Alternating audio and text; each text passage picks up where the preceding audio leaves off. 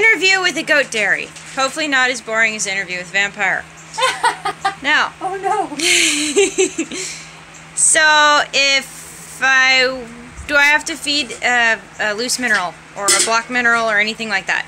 I finally I actually do both. Yeah? I actually am planning on expanding my minerals that I'm offering. Okay. We offer a straight salt block, a big white one.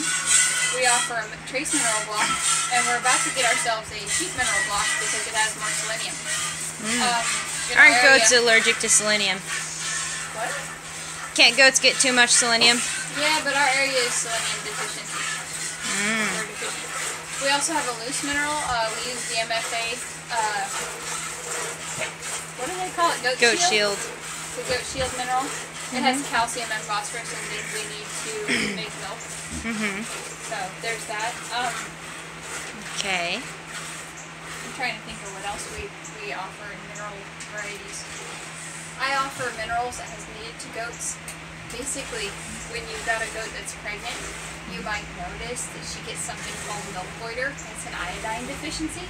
So technically I'm not feeding a mineral for that because I don't offer iodine or do iodized salt, though I could and it has helped. Iodized salt is expensive.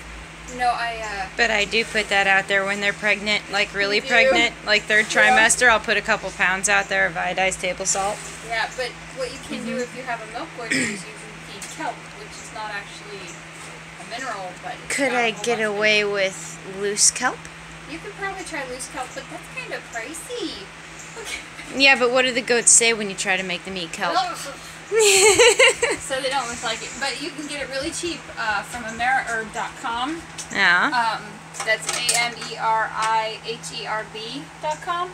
Yeah. It's like $4.90 a pound, so it's pretty cheap that way. You could probably afford to do it. Are you getting paid to tell me that?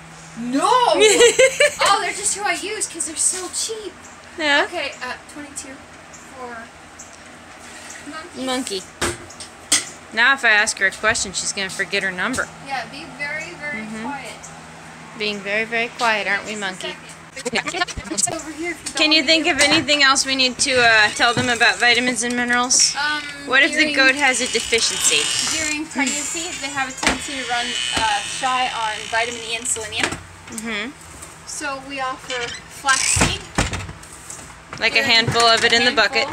In there, because they get they get about 10 ounces of grain during pregnancy, the last 2 months of pregnancy. And during that time, we throw a handful of flaxseed on top of their food, and it has vitamin E and selenium. Though maybe not selenium. I think the selenium was in the wheat. We took the wheat out, and that's why we're having a selenium deficiency problem. We have to So that's why we're putting the sheep block back. Yeah, we're gonna put the sheep block back.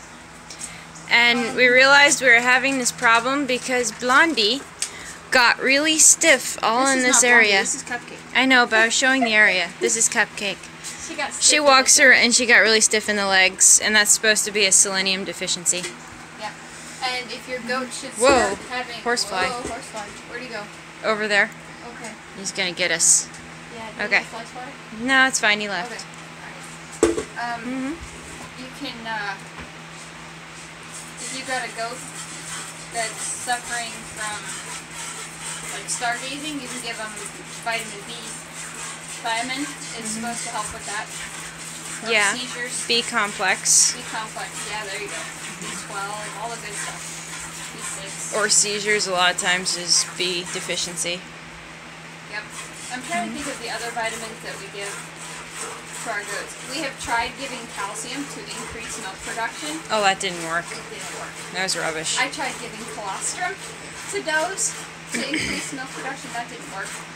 But colostrum does help them recover directly after kidding. It does. Just like a 20 cc dosing syringe full is plenty. It helps their stomach. You can do... I'm trying to think of all the different stuff we've tried. Oh, we just found out alfalfa is high in selenium, so we're going to start feeding some more alfalfa. If we can afford it. If we can afford it.